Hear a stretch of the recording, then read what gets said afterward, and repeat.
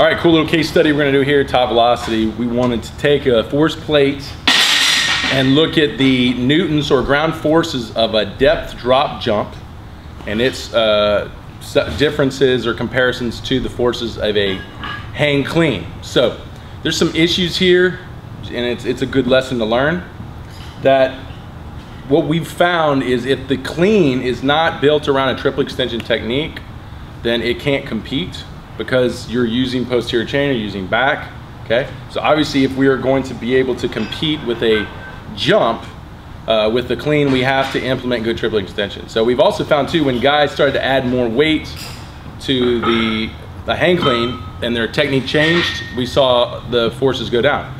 But if we're able to keep good technique, we should see an increase to the hang clean. The other issue is, and we're gonna try to prevent that, is PAP, which is post-activation potentiation. If I do a depth drop jump, what most motor unit recruitment I get from that will be transferred to the hang clean, which technically we don't want to mix that. So we will rest, let's 15-30 minutes in between to make sure PAP is not influencing it. We are going to go depth jump to hang clean. So let's get started. Start with the depth jump.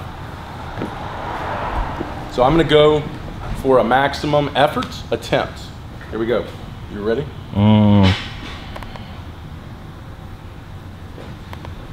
Go.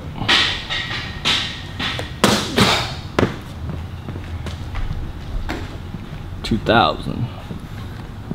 You can feel it when you do the hang clean. The hang clean teaches you to load better. And when you get farther away from it, you don't want to load anymore. You just want to hit it and get off. When you start doing the hang clean, you want to hit it and like load into it and power out of it.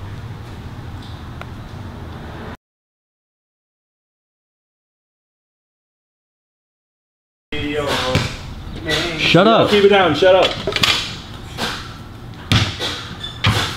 You ready? Yep.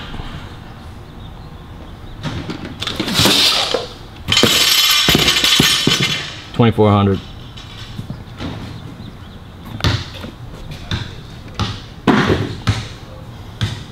Yep, 2,400. That's fine. So close with me. A little over 2,400.